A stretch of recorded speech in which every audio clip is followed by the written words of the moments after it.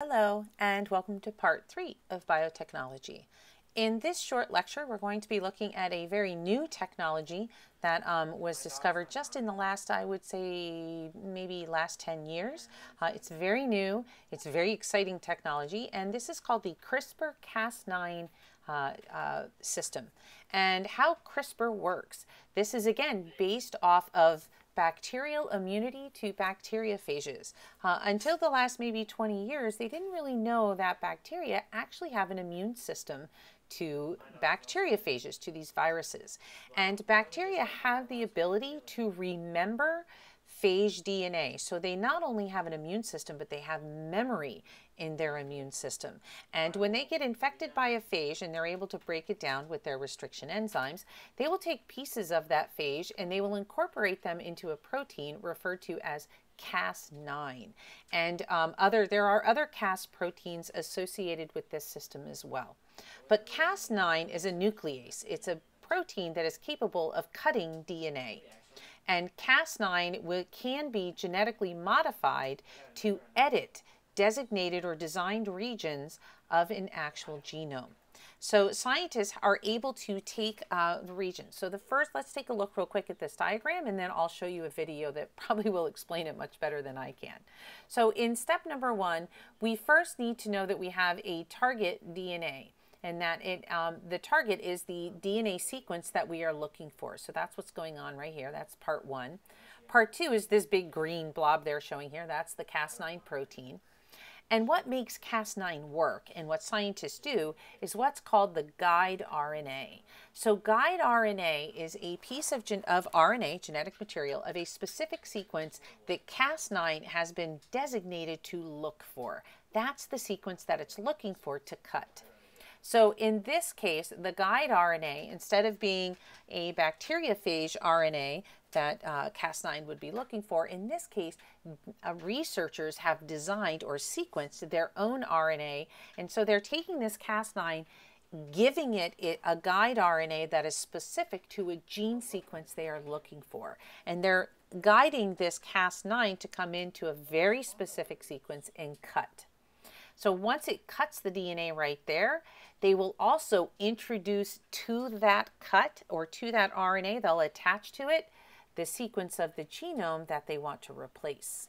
So Cas9 or CRISPR is an editing tool. They can use this Cas9, naturally occurring Cas9 protein, and genetically modify it to search, kind of seek and destroy a DNA sequence that may be mutated, and replace it or cause a repair mechanism to come in and to replace the DNA that is broken.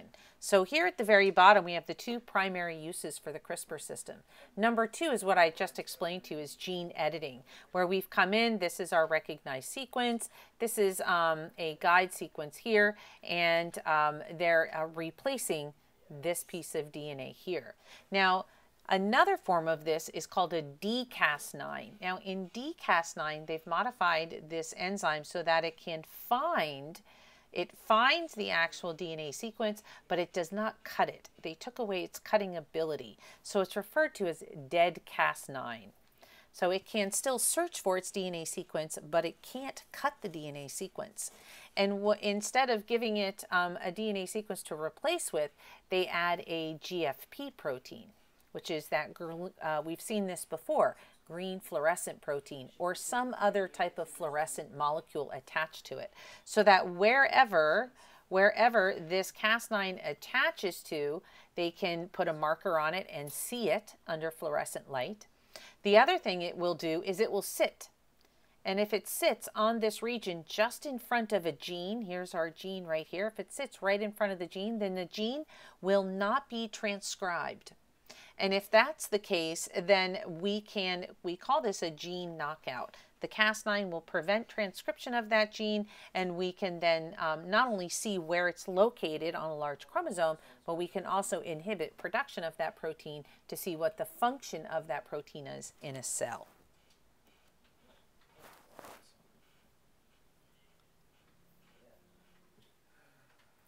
So as you can see, the CRISPR system, still very new, is really quite amazing, and there are a lot of possibilities that it can be used for, particularly in manufacturing and agriculture. There's a really big drive right now to use CRISPR in the agricultural system to take plants that required lots of water to maybe require less water, so we can grow them in areas that they couldn't grow before.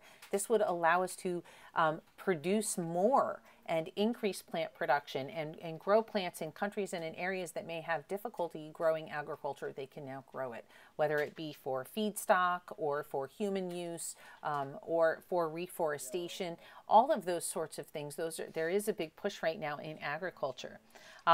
I haven't looked at any papers yet, but there's probably some work using CRISPR going on right now with the COVID-19 virus, and they may be exposing viral DNA to CRISPR systems to try and edit that DNA to see if they can't use it for some sort of vaccine purpose. So there's lots of different uses for CRISPR, many that we probably haven't even discovered yet or even know about yet.